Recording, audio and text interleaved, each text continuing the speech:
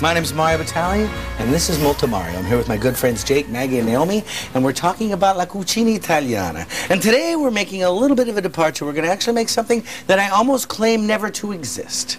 That's right, Italian desserts. We're going to make things that are very simple, very much part of the Italian vernacular, but you'll understand when we taste these that the Italians don't make such a big thing about it. They tend not to make soufflés. And in fact, today we're going to make a Ciambela, then we're going to make a Zabaglione, then we're going to make little pine nut cookies, and then we're going to finish it all with little Clementines with vinegar and pepper. Now, the first thing you have to realize when you're making desserts that often enough, the Italian culture really doesn't eat their dessert at the end of the lunch or at the end of the dinner. They tend to eat their desserts in the middle of the afternoon because that's when Grandma gets the opportunity to break out a little bit of Vin Santo and get going at 4 o'clock. So that's what this first one is. And they would serve it at the end of the meal sometimes, but it's not the reason this exists. And a lot of the desserts are kind of dry, cakey little things that really need that Vin Santo to be dipped into. But we're going to make one with just a little bit of berries, and this would be one that you'd make in the, I don't know, the middle of summer when you have your raspberries, your blackberries, any kind of berries you can find. If it was grapes or if it was anything other than that, it would all be fine. The whole idea behind understanding great Italian cooking is that the substitution something is exactly what we're looking for. It's what you want to do. So if you couldn't find any of these, use something else. You could use pieces of orange. You could make an applesauce out of this. The potential is endless. So we're just going to make a little sauce just by putting these berries in here. A little bit of sugar, a little bit of lemon juice. Anybody can make this at home. Now, the cake itself is called the Ciambela because it's a ring. And we're going to form it into a ring, but it's easy to do. And we're going to use the food processor. And we're going to take 2½ cups of flour, 1 cup of sugar, a teaspoon of baking powder, and 8 tablespoons of sweet butter cut into little cubes and relatively soft. Not room temperature, but softer than ice cold. And then we're just going to zap it like that. So this is what the pastry chefs do all day, huh? Do they stay later on at the restaurant? They get there earlier and they leave right... Well, actually, the pastry plater at the restaurant is the person that has to close the restaurant because they have to wait till the last person has their dessert. But the pastry chef's also the first person to get in. So it's a thankless long job. Then what we're going to do is we're going to make this into a dough. We're going to take 1/3 cup of milk, 1 egg, and the tiniest little bit of almond extract. If you didn't have almond extract, any one of those fancy liqueurs that you have around the house, amaretto, any one of those kind of sweet ones would work. It's just a flavoring and it's not that big of a deal. Now we're going to go until it just forms that ball right there. That's where you want to stop it. You don't want to overwork this because in developing the gluten while working through the flour, what you would develop would be something that would be firm and kind of hold its shape like bread, which is what we want it to do if it's bread. But not if it's a cake or a pastry. We want it to be tender and flaky like a biscuit. So if you're familiar with ever making anything like biscuits or muffins, they'll always tell you in the instructions to just bring it together and not stir it too much. They'll tell you stir for 1 minute as opposed to 45 minutes, or 45 beats or whatever it is. Longer than a minute is going to develop the gluten, and what that gluten does is it causes it to be firm, which is not where you want to be. Now, we're going to take a little bit of what we call bench flour. This came together already in there. Had you done this in the style of the grandma, if we were actually making this in Italy, we would have put all the ingredients on the table. We would have dug our little well there. We would have done it in the center, which is what we want to do. Then we would have brought all the ingredients together, and it would have happened just about as easily or as quickly as this. Then we're going to take this dough that we have here, and without working it too much, form it into a dough. Is it called bench flour because it's made out of benches? Yes, it's finely ground benches, and we leave them there. No, it's because we put it on the bench, silly. And that's, I mean, you know, when you talk about technical terms in the kitchen, they're very simply based, very much like your joke just was. So now we roll it out like that, and basically just form it into, this is why it's called the Ciambela, because Ciambela means this kind of a ring shape. Then we just put it on a greased cookie sheet. And when I say greased, I'm talking about a greased cookie sheet. And then we dust it with just a little bit more sugar to kind of form that crust. Will it burn? The sugar will actually, in its own little way, at this point, because we're not going to cook it for a long time, is just going to kind of form this kind of glisten over the top. And if you wanted it to look matte, then you wouldn't put any sugar on it at all. You just allow it to kind of sit there. But in this case, we're actually going to put that sugar on, and it will turn kind of shiny. Sometimes they put egg whites, right, or something. Egg whites if you want it to get glistening, egg yolks if you want it to turn a dark, more golden brown, and egg wash if you want it to be both. But generally the protein in the egg is what turns that kind of really dark golden brown. If you want something that's not going to cook very long to turn much browner much more quickly, it's going to be an egg yolk wash. So then this goes in the oven at 400 degrees for about 20 minutes. And then you come over here and you make sure that your sauce is going good. And that's it. There's nothing in there but sugar. Not even that Lemon much juice. sugar, just a little bit of sugar. So the liquid in the berries. The liquid in the berry starts coming out as soon as you give it direct heat. And this is a good way to make any kind of these compotes. It's very simple. Just bring it up to the boil and then allow it to simmer for just seconds. You really don't need to cook it very long. Because if you cook things for a long time, you get that cooked fruit flavor, which is good. That's what pies are supposed to be about. But in something like this, which is just a little compote, you like that rawness to it. There's almost a kind of a brightness and acidity to it that you want to leave alone. When we come back, I'll show you how to bring the whole, well, not even that much of a step together. We'll bring these three things together, and then we'll start making a little Zabaglione, so stay with us.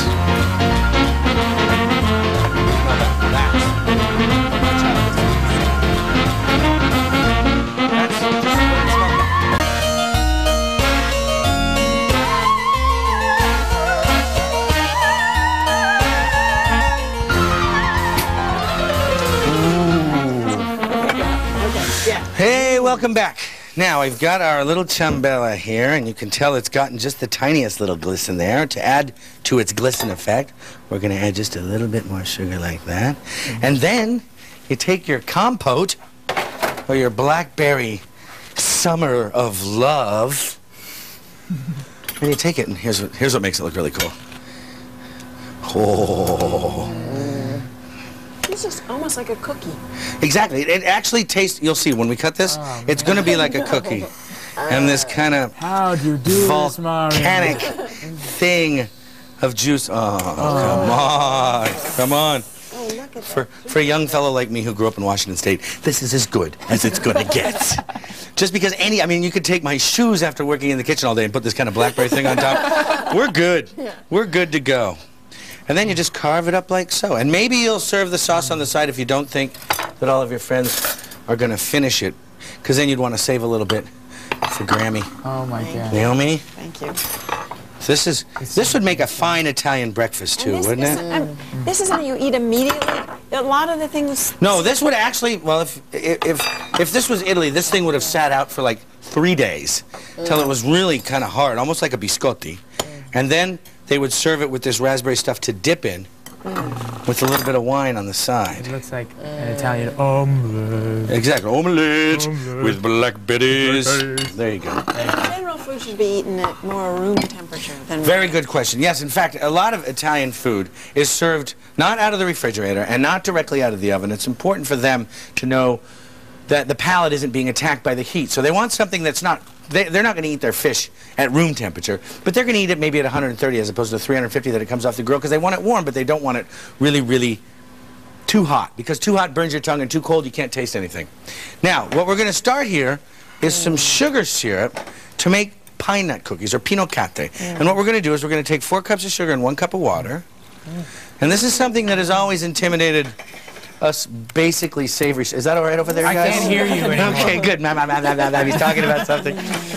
So what you want to do with this sugar to create something that's going to become a clear liquid is you want to stir it around without actually stirring it with a spoon and try to get it to dissolve. And you'll watch this carefully.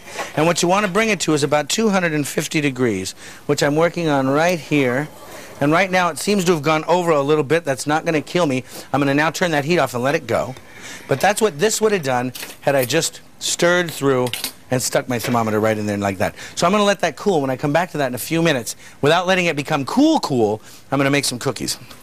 Now, here we're going to make Zabaglione, the standard red sauce Italian classic, the kind of thing we sing about on TV. And it's just very simple to make, and it's something that a lot of people are intimidated by. And you can serve it hot or cold. We're going to serve it hot today. And we're just going to take egg yolks, and we're not going to serve them raw. We're going to serve them cooked. This is something that you can make at home. Although I'm using a copper bowl, a glass bowl would be fine. A metal kitchen bowl is fine. The reason you like a copper bowl is if you're going to make a mistake, which I can do often enough, is if you really thought that it was starting to scramble, you would immediately take the copper bowl and put it on top of an ice bath. And that would slow down the cooking process and give you yet a second chance not to botch your dessert. Now, the trick here is to just put sugar. I'm going to say a teaspoon per yolk. And then we're going to take Marsala wine, because this is traditionally made in, this is from Sicily. Well, that one's not going to work. Let's find another one. There we go. We're going to take a little Marsala, and I'm going to say another tablespoon per. And if you add more liquid at this point, you'll see that it becomes a little bit softer. If you want your Zabaglione to be very firm, there's two ways to get there. Put no liquid in whatsoever and cook it right over the top, or cook it a little bit longer. Now, the trick to getting this, yes? Why do these bowls have no flat bottoms? Because they're going to sit over a double boiler. Okay. This isn't meant to sit anywhere. This is meant to actually cook with. So the first thing you do is you think, all right, suspension or emulsion? Big question when you're dealing with eggs. We're going for the suspension. What we're going to do is suspend air in there. If you were making a mayonnaise or a hollandaise, you'd actually be emulsifying, which is something where the acidity or some liquid becomes part of the sauce by actually bonding to the fat. This is something where we just want to suspend. So what we're going to do is just at the very beginning here, and watch out, because when I'm whisking, the stuff is flying. And what you want to do is start to form air here. And you're going to keep your little towel here. Careful. You're going to keep your towel here, because if it starts to look like it's setting right there on the bottom of the bowl, you want to pull it off and just allow it to cool, because you're whisking in air. Why copper? Now at this point, what? Why copper? Copper actually transfers heat the quickest. It's the best transfer of heat. And as you can tell right now, it's already starting to get a little bit more viscous. And I want to be careful not to cook it to the scramble point, but I want to bring it to its reality. And that's just by whisking like so. And if you have this copper bowl, you can do it here in real time, just like I'm making it right now. Oh, it's flying now, look. Pull it off and just let it cool for a second, because I'm going to want it to be able to sit on top there. And you keep going, and you keep going. This is something, now at this point, you could cool it and let it set, and it will kind of deflate just a little bit and serve a cooled Zabaglione. Or you can keep cooking it like I'm doing right now, and then allow it to cool over an ice bath, whisking the entire time, and then whisk in an equal portion of whipped cream, and then cool that down too. But now, as you can see, it's really coming together just like a pudding, which is exactly where we want it. And then what you do is sing Puccini or Verdi, come to the table just like Mama Leone, just like that, and there you have it, a beautiful hot Zabaglione. Oh, wow. Huh? Oh, wow. Doesn't that look cool? And you can make it at home in real time, and you don't even need one of these fancy copper bowls. What you might need, though, is a little bit of Marsala to drink with it. When we come back, I'm serving that up, baby. When we come back, we'll be serving that up. And we'll also be getting down and getting funky with those Pinocatte. So stay with us.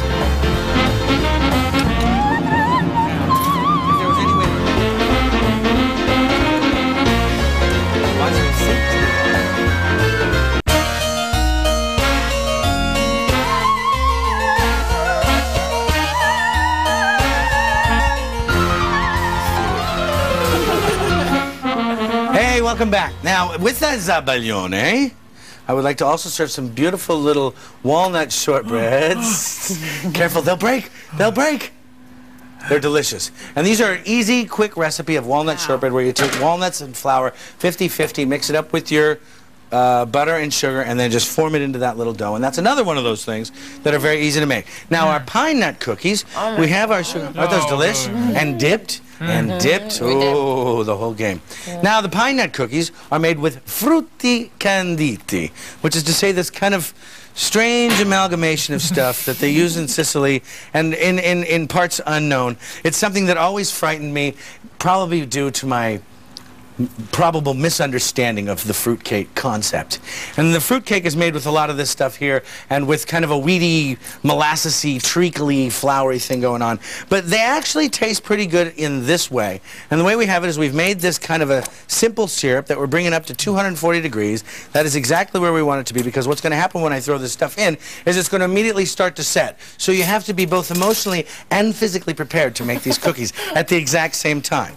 So what we'll do is, well, this is what they call in French mise en place.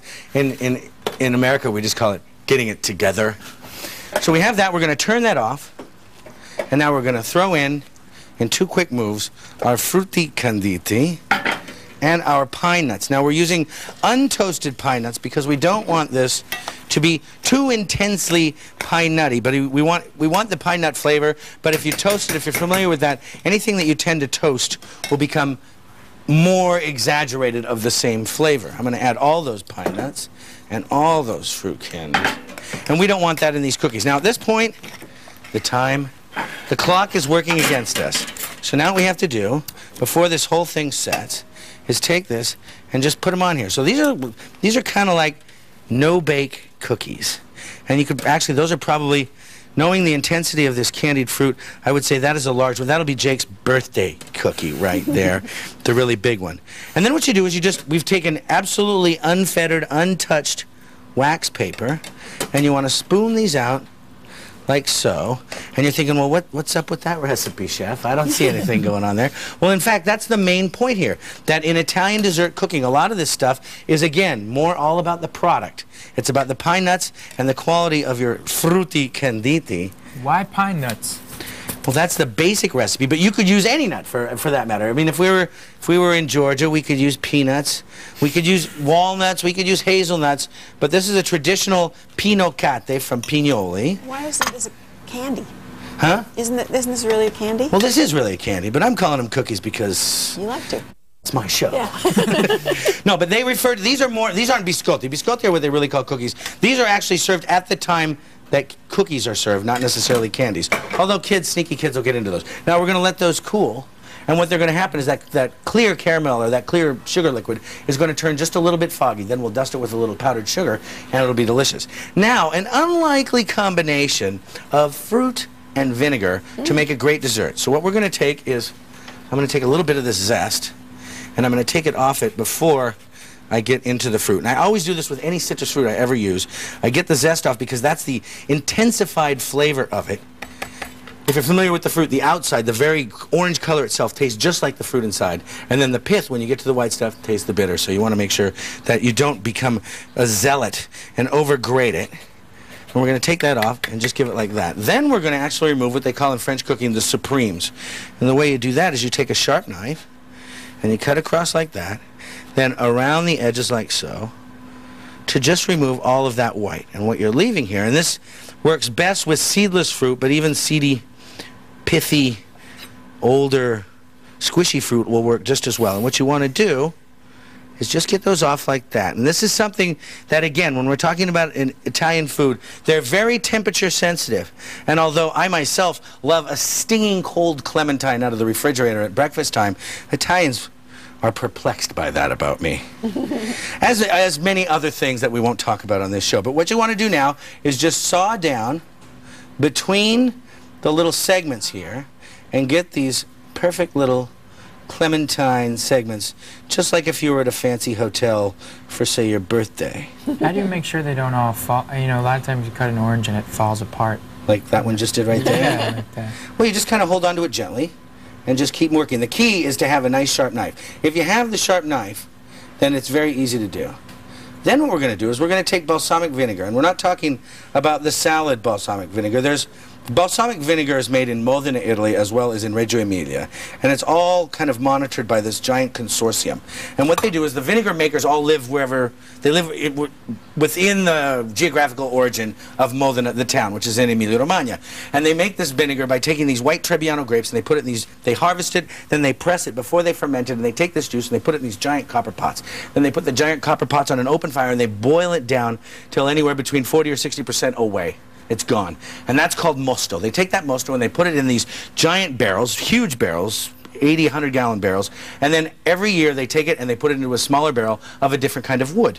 At the end of 12 years, they've got it down to these little barrels, and they bring it to a sample of it to this consortium of tasters in Spielamberto, where they look at it and taste it, and they give it a point rating of anywhere from X0 to 250 points. Well, if it's above 220 points, they're allowed to put it in the bottle, the official consortium bottle, and sell it as Aceto Balsamico di Modena. Well, this is the stuff I'm talking about, and it costs $40 or $50 for a little jar like this, but it's something that you don't toss on your salad. It's something that's a very special occasion, and you put just a little anointment on something like fresh fruit like this, or a perfectly boiled piece of beef or a chicken that's perfectly cooked. And what you do is you just take a little bit like so, And you drizzle maybe a teaspoon on the whole thing. Then we take black pepper and put quite a little taste of that in there. Why pepper and not, you know? Wait till you taste it. Right. I'm telling you, it's something that's going to work. We're going to put a couple of these on there. If you wanted to put a little bit of vanilla ice cream on top of there, that would make absolute sense. When we come back, we'll eat this, we'll taste and finish our cookies or our candies, and we'll talk a little bit about Malvasia, so stay with us.